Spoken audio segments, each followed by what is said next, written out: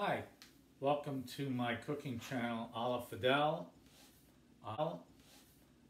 My name is Fidel, and been putting out recipes that my mom taught me and some other recipes from other people that are very simple to make when you come home. Easy, go to the supermarket, get a couple of items, come home, start cooking, and can be ready in an hour. So tonight we're making broccoli rabe sauteed, and on a grill I'm going to be making parsley and cheese sausage that I picked up yesterday. This goes on the grill. It's dark out, it's not going to be easy to see, but basically I'll be putting it on a grill on medium for about 7-8 minutes. Flip it, another 7-8 minutes, and it's done. Then I bring it in, I pull out the skewer that it comes on, pull them out, just go right across, and then serve it. So we're going to start with, also we'll be making garlic bread. So I already toasted it, just put it in the oven, and I broiled it. Leftover bread from yesterday. I'll show you how I do that. It's real simple. I sliced about 3/4 of a head of garlic. I'm going to add about a half a cup of olive oil.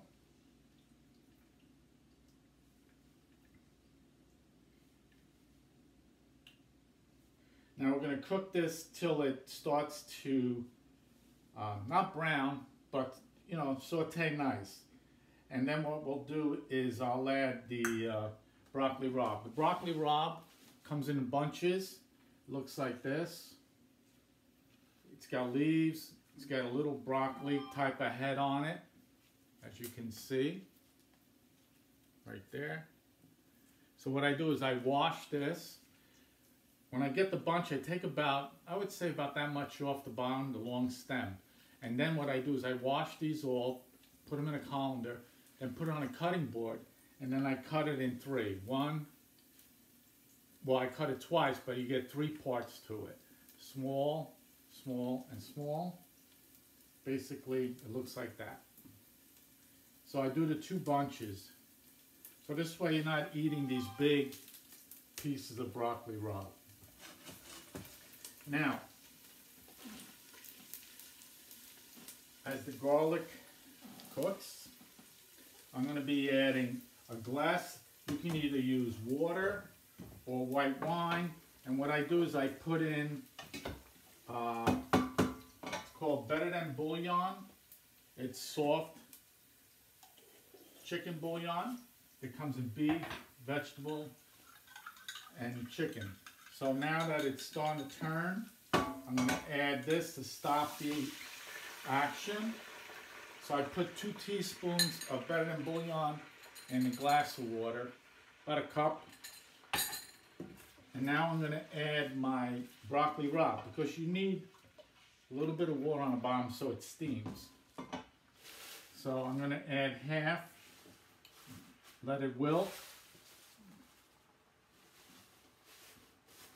I'll put the top on it.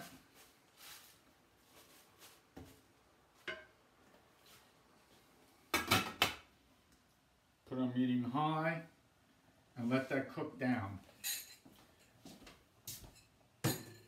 Now, as far as the bread, what I do is I toast it so it's a little hard, and then I'm going to take a clove of garlic, and what I do is I just rub it right on there. Okay? Not real hard, because you don't want to put a lot on it, but just enough gives it flavor. I do this first. You probably use maybe a half a garlic by doing this. And then you serve this. I'm going to cut it one more time in half. And then you serve this with the broccoli rabe. So you can put broccoli rabe on a piece of garlic bread and eat it, or soak up the juice.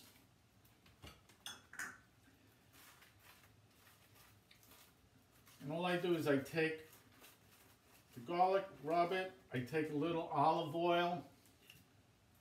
I take a brush. I brush it. And then I take a little oregano. You can also put grated cheese. You do a little bit of grated cheese on this.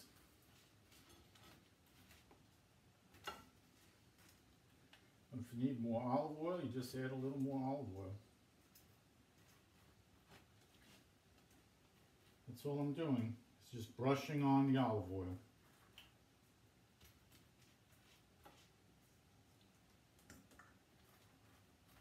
And then I add the oregano. The oregano, I buy it in an Italian deli. It comes from Sicily and it looks like this. It's all still on a branch. It costs about $6. And what I do is I've seen on YouTube where people use it, they just keep it together and just go like that, or grab it and just crunch it over what they're making. I just take it and I turn it in here and I keep turning until a lot of this, 90% of the oregano flour falls to the bottom. See, it sits like this. Then I cut the end and I put it in a little jar. Then when I need it, see, I just take it out, I rub it in my hands a little to get the oils going, and I put it over what I'm serving, depending what it is. You can do it by hand or just rub and let it fall out between the palms of your hands.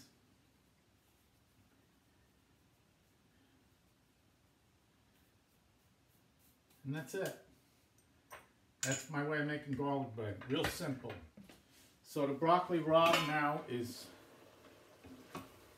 sauteing. It's falling. It's like down to almost like nothing. It really wilts down, as you can see. Okay?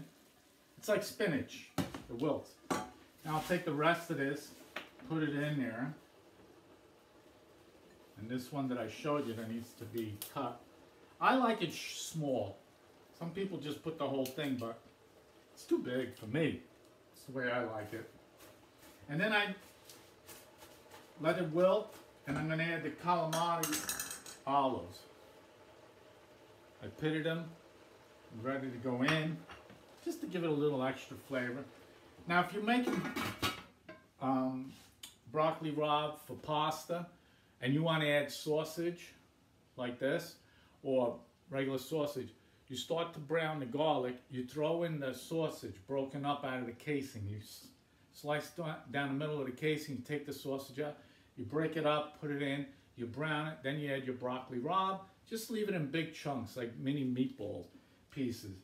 You throw the broccoli rabe in, and then you cook it the way I'm doing it. That's the only difference.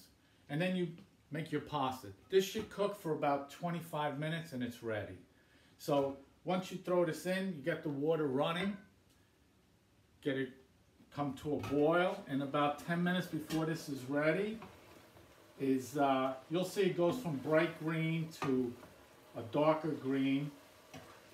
And what I do is I pick up one of the thickest stems that are in there, like this, and I taste it.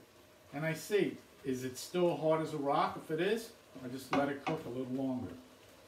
So that's one dish you can make a broccoli rabe.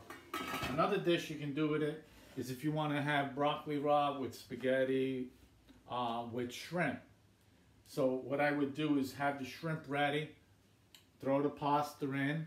When the pasta has got about 3 minutes left on it, I would throw the shrimp in. The shrimp you shouldn't cook in more than 3 minutes because then it starts to get rubbery. I never cook my shrimp past like 3 minutes. You see, it's all wilted down. So I'll lower the heat now to low, and I'll let this cook down. This is when I add the olives. The Kalamata olives and the broccoli rabe, it's good. You grab some and you put it on a piece of bread. Yum. With some people, my clients, I'm asking, how do you make broccoli rabe? Well, this is how I was taught from my mom. But you can also take a frying pan, you put olive oil in, garlic sliced like we sauteed the garlic separate, and in a pot of water boiling, you throw your broccoli rabe in it, and you cook it for a few minutes. and then you would take it off. I never made it that way, so I think you would have to cook it for at least 5 minutes, 7 minutes. Then you pull it out with tongs, or you drain it, and then you would add it to the sauteed pan that has the garlic in it, and you spin it. That's where a lot of restaurants do it. I just like it this way. Again, Alla Fedele, which my daughter always says when I change recipes, oh, it's Alla Fedele tonight because I took something out or added something. So you got your basic broccoli rabe, then you can add olives, that's one way. Another way, broken sausage in it. Another way you can make it is with the shrimp, with pasta. So tonight it's just a side dish to go with the sausage. Now, you say, why don't I add the sausage in it? Because I usually do the broken sausage for pasta. Never make it just to eat it like that, but you can. I like this sausage, parsley and cheese sausage on the grill. And broccoli rabe on the side. So I will be coming back when this is all ready and the sausage is grilled. So I'm not going to bore you with the grill, putting it on the grill, because that's all I'm doing is putting it on the grill, setting it for 7-8 minutes, flipping it, cooking another 7-8 minutes, and it's done. But I'll see you soon. Okay, I cooked the broccoli rabe. The broccoli rabe is ready. I'm just going to put it in a bowl and ready to eat. Took about 25 minutes.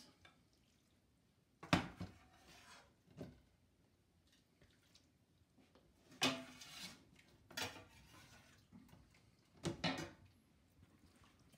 sausage, I did 8 minutes on each side on the grill.